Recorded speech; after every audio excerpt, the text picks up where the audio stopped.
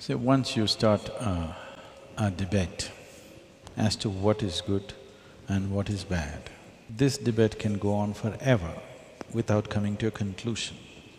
Obviously, you have debated this within yourself and around yourself for many years and still there's no conclusion.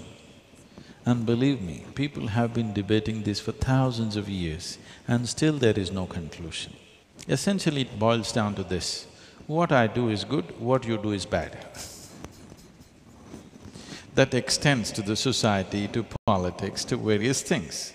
Whoever is in a position of power, who is in a position of dominance, they may not spell it out so crudely, but in so many ways they're telling you, what I do is right, what you do is wrong. So ultimately it becomes about whoever is in a state of advantage is right, whoever is in a state of disadvantage is wrong. Well, that principle is the basis of all exploitation and all the ugliness that you see on the planet.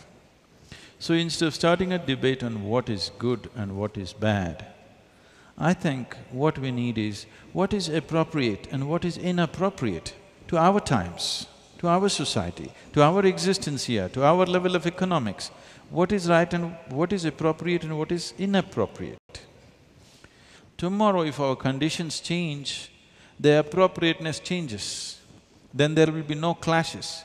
Constantly the clash between the previous generation and this generation, between one human being and the other human being is, your ideas of right and his ideas of right are so different.